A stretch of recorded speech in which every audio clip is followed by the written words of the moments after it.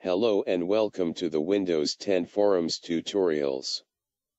This video tutorial will show you how to install a language pack in Windows 10, and set up a user account to use a language other than the default Windows install language. Language packs are available in Build 9926 and later versions of Windows 10. First, sign into Windows using an administrative account. Go to Start menu and click Settings. In Settings, select Time and Language, then Region and Language on the left pane. Now click Add Language on the right pane, and browse to language you want to add. Notice that languages are listed in alphabetical order, according to the default Windows language, in this case English. If the language you have selected has local variations, select the one you'd prefer.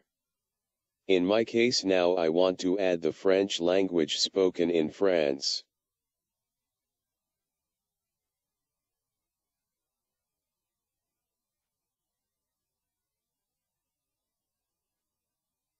When you have added the languages you need, it's time to install the language packs.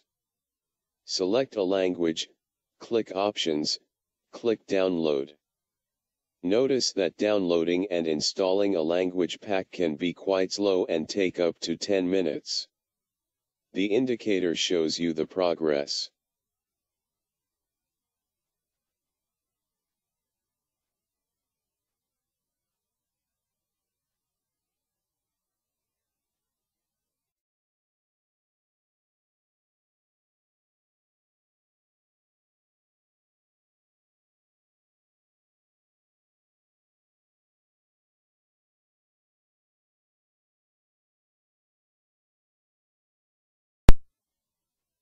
Go back to Language Selection page.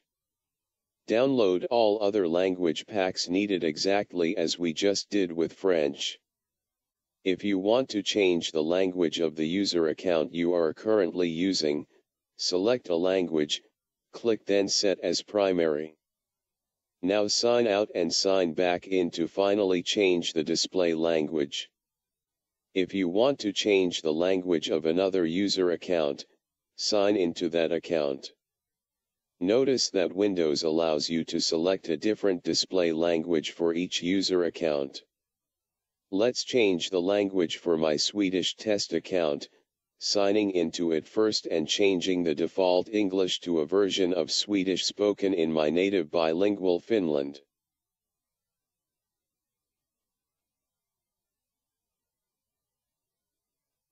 Open Start menu. Click Settings, select Time and Language, then Region and Language on the left pane. On the right pane, click Add a language and browse to the language you want to use. Notice that the Swedish Finland language pack I want to use is already installed because I installed all language packs I need earlier at the same time while signed into my main administrative account. Now it's easy to change the display language. Click Set as Primary. Windows will now tell you that the language you have selected will be the new display language after next sign in. Sign out from your user account, sign back in.